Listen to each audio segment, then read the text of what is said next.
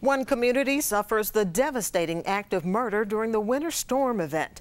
Christopher Landers of Mount Vernon was arrested on Lookout Mountain Wednesday.